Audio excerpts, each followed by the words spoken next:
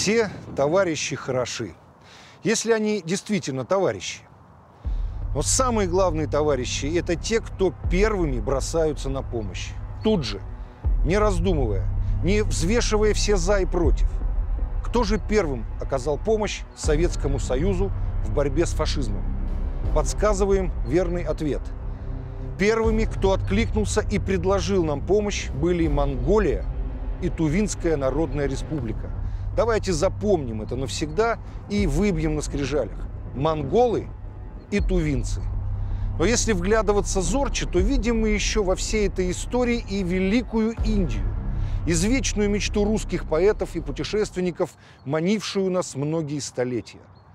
И ужас Второй мировой, он вдруг сроднил нас.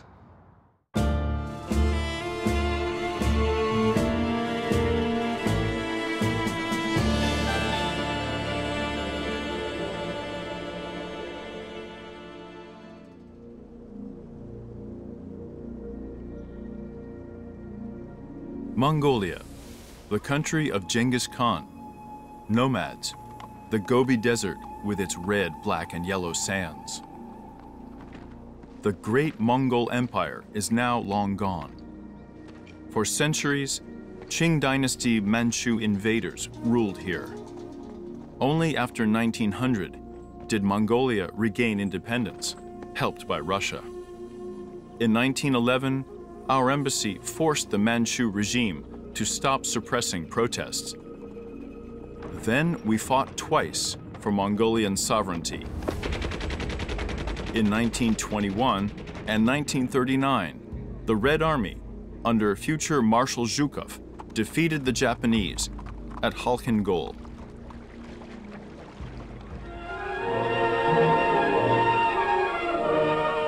Граница между Монгольской Народной Республикой и Союзом Советских Социалистических Республик стала границей двух дружественных демократических государств, поставивших своей целью мир и благосостояние широких народных масс.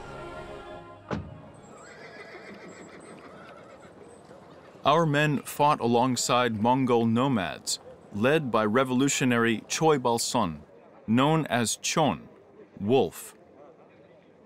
For the Mongols, the wolf personified agility, endurance, energy, and intelligence. This son of the steppe was not only a revolutionary, but an educated man.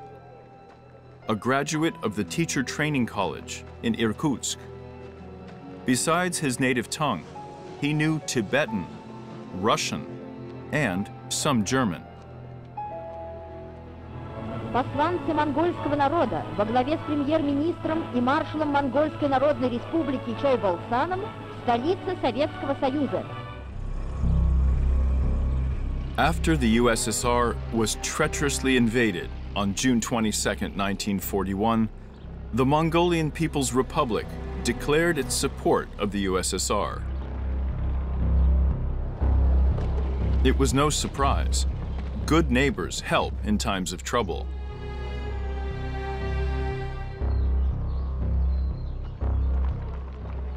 The entire Mongolian government and Communist Party convened in Ulaanbaatar. There, they resolved to give the USSR maximum aid in its struggle. Mongolia was the first country to support the USSR. Помогайте Советскому Союзу, нашим братьям, бойцам Красной Армии, быстроногими конями, теплой одеждой, всем, чем возможно. An urgently adopted conscription law drafted not only men, but women. The heirs of Genghis Khan, brave riders, were ready to fight the Germans. However, Moscow needed to use the Mongolian army to contain Japan. That was a huge help at the time. Few know today that thanks to the Mongols, we were able to transfer several divisions from the Far East to defend Moscow.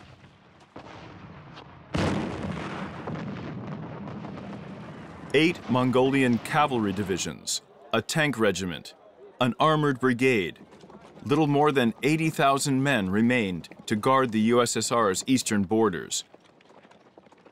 That was the calculation that was made. Much has been written about Western allies helping the USSR in World War II. Yet Mongolia has been forgotten, or many just don't know that Mongolia, with its small economy and just 800,000 people, made a huge effort to help us.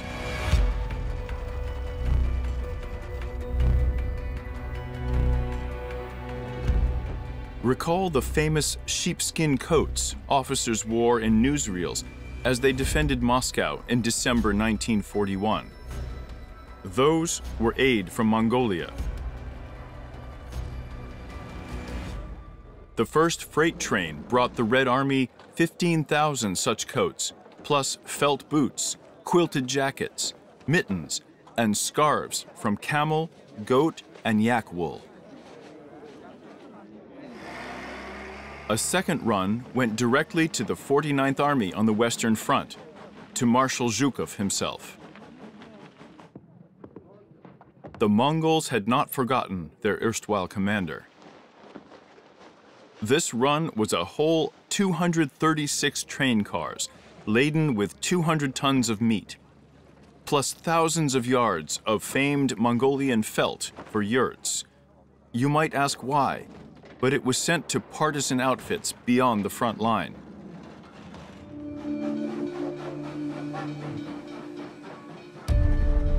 The train also brought by the thousands boots, belts, traditional woolen vests, gloves, and other warm things. Often, Mongolian leaders and major figures went personally to frontline units to present to the Red Army these gifts from a friendly people.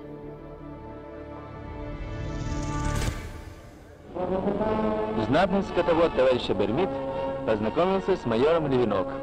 Оба они орденоносцы. Один награжден за трудовые заслуги, другой за участие в боях под Волоколамском.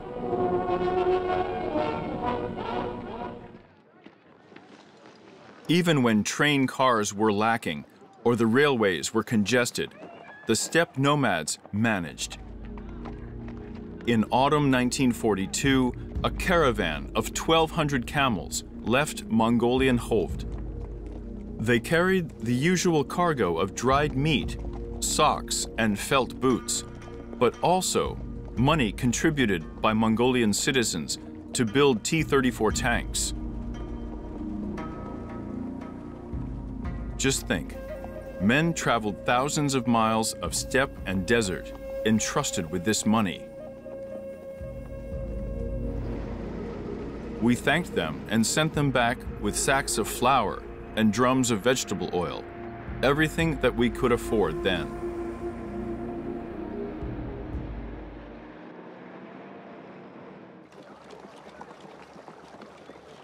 World War II is called the first motorized war and the last stand of cavalry forces.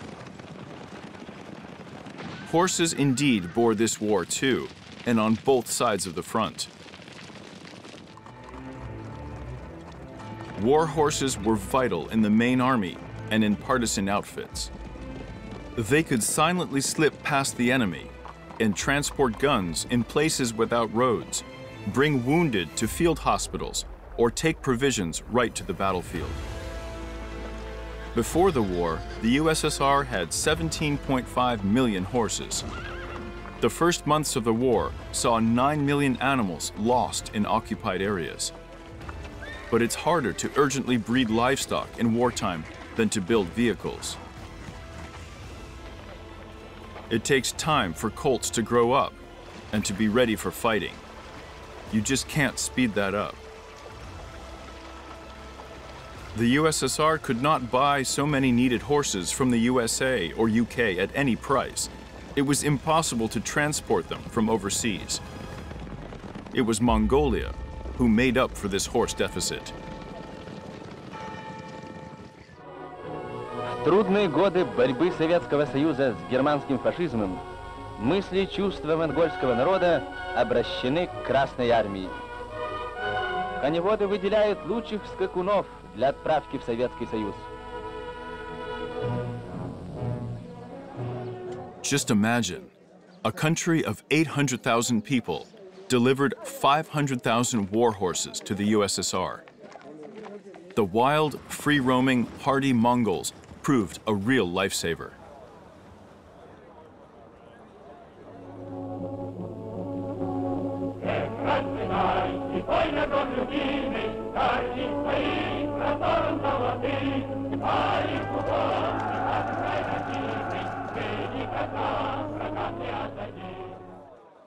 Of course, Mongolia could not supply us with weapons and combat vehicles.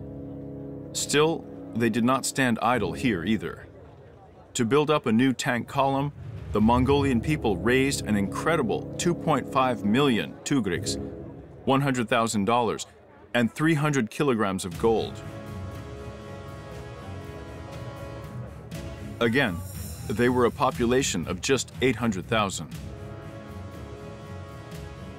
Comrade Choibel-san came personally to present the tanks to the 112th Red Banner Tank Division, which had seen many losses near Tula. For the rest of the war, Mongolia itself ensured these fighters food and clothing. The people of this time were poor, let's recall. They sometimes had to do without, but never complained.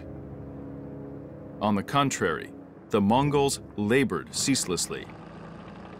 They followed the old Mongolian commandment, instead of shedding tears, clench your fist tighter. And we might add, stretch out this hand to a friend to lean on.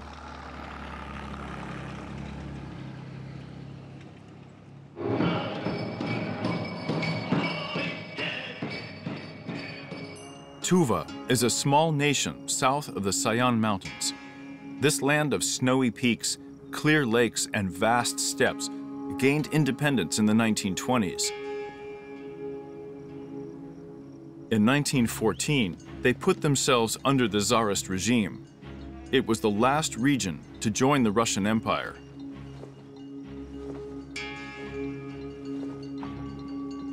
In 1926, the Tuvan People's Republic signed a treaty of friendship with the USSR. I asked the old man what his cart was carrying, where from and where bound. He emptied out his pipe. He looked serious. Then he gestured with his pipe at the horizon. I'm taking along great love for country, hatred for the enemy, and the rage of my people. Thus wrote the Tuvan national poet Sergei Pyorbiu. Germanın faşizmin çok kıldı sener dolayında Patriotic Respublik'ın camstaki şartlayın Gece namazı duruşur biz de kameralarını zekeriz.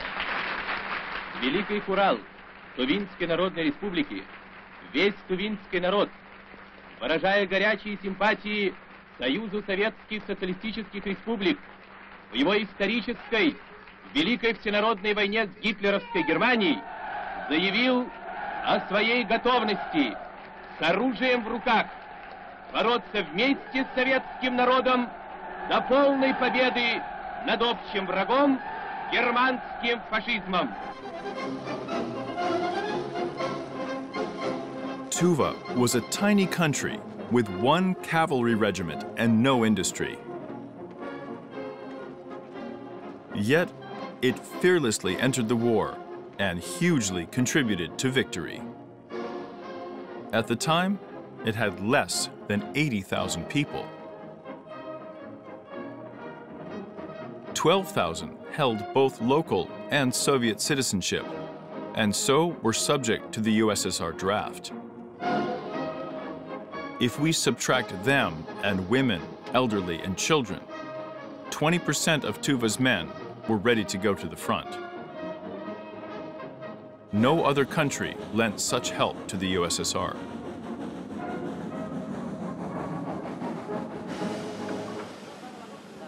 Tuva's material support beat all expectations, even what seemed possible. The Red Army received 52,000 pairs of skis, myriad mittens and felt boots, and hundreds of tons of foodstuffs, meat, honey, taiga berries, medicinal herbs. All of Kizil's birch forest went to make skis. They gave their all, the metaphorical shirts off their backs. Note that even Tuva's gold reserves were handed over to the USSR, plus Tuva's gold mining industry of 5 million Soviet rubles.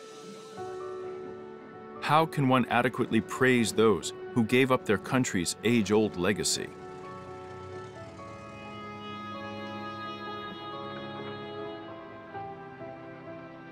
The Tuvans lent aid not only in train cars, but ordinary suitcases, not just strategic assistance, but tokens of personal affection, which might warm the hearts of Red Army men in their brief moments of rest.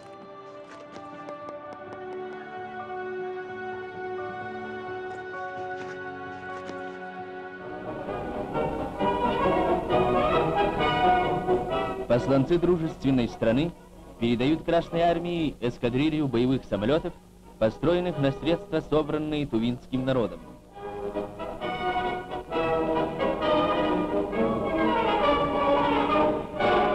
Боевые машины уходят на фронт.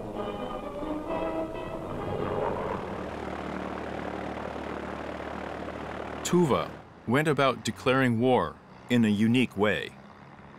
Tuva only had embassies in Ulaanbaatar and Moscow. It sent a telegram to Moscow and asked us to forward it to Germany's diplomats. Rumor has it that Hitler scoffed at Tuva's declaration of war. The country was missing from his maps. But he was wrong to laugh. In early 1943, it was decided to train personnel from Tuva. The Republic's first volunteers joined the Red Army in May 1943. After basic training, they entered the 25th Tank Regiment. How did these sons of the steppe and mountains, living a tech-free life, manage to master the tank? Consider the story of Lieutenant Homushki Churgui-ul Namgayevich. On March 13, 1944, at the crossing of the southern Bug River, he drove his vehicle underwater, and on the other side, he immediately began fighting.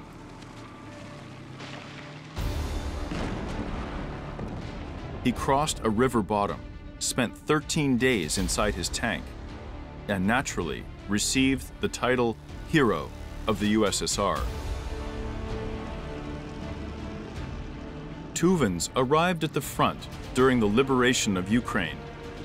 They fought for it as if Ukraine were their own kin. Some 20 Tuvan soldiers were decorated with the Order of Glory. As the 8th Guards Cavalry Division's command wrote to the Tuvan government, in fighting near Surmichi village, 10 gunners, led by Dongur Kizil, and anti-tank rifles, led by Daji Siren, died, but they fought to their last bullet. Around these men who died heroically were over 100 slain enemy. The enemy could not pass where Tuva's sons stood. A total of 8,000 men left Tuva for the front, of whom 1,912 died. That is, 25%.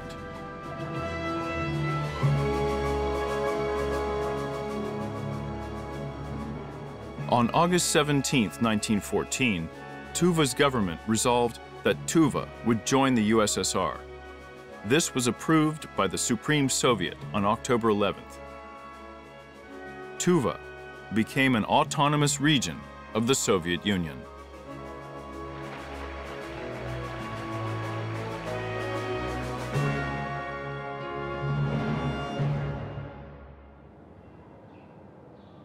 The Asian Pacific region was an arena for the great powers even before World War II. The British Empire tried to hold on to its vast colonial holdings. The United States imposed the Atlantic Charter, which restored rights and self-rule to nations violently deprived of them. This was not out of pure love for UK colonized peoples, but a play for a zone of American influence and a market for goods.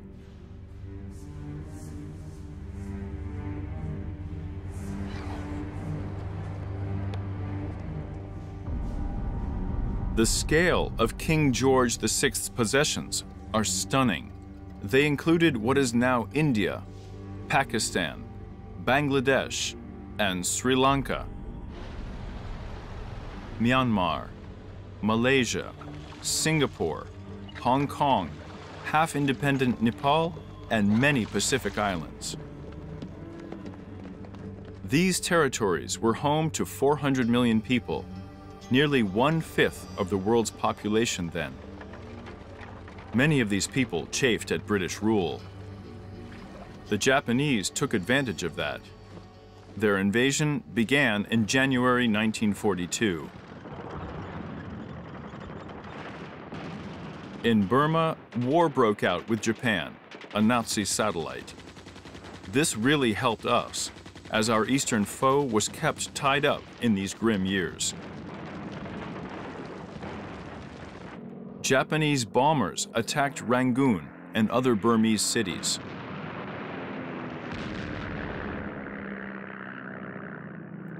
The bombing had a heavy civilian toll. Many abandoned their homes and rushed to British India.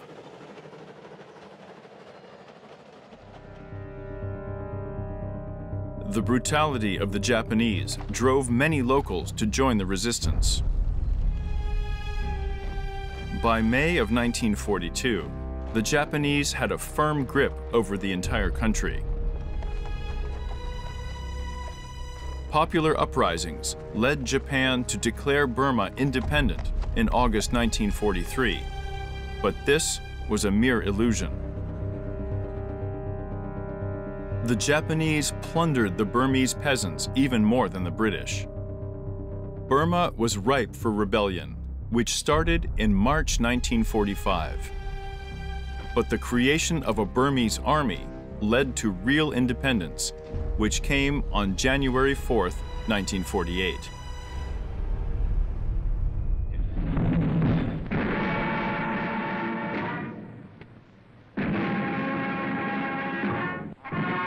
India is in arms, training troops as fast as they can be trained. In British India, 2.5 million volunteered for the fight against Hitler on every continent that the war involved. However, this army proved a cause of the collapse of British rule in India. It was impossible to hold on to a country with so many former soldiers and weapons. India became independent on August 15th, 1947.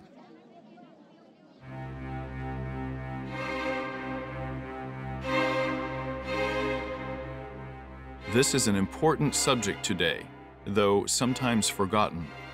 World War II, the Great Patriotic War. It wasn't just a war. It posed an end to all our lives. It augured darkness. But the war also gave the world's peoples a fierce drive for independence and self-determination. After becoming brothers to us and comrades in arms, many peoples threw off colonialism. This was another huge and wonderful outcome of our common victory. May 1945 was not only a red flag over the Reichstag, it was a flag flying over all humanity too. Glory to the great victory. May we always remember those who overcame darkness. The victory in 1945 is the freedom of the world. The victory of 1945 is life. The victory is God's work, and He had no other hands than us. We proved worthy.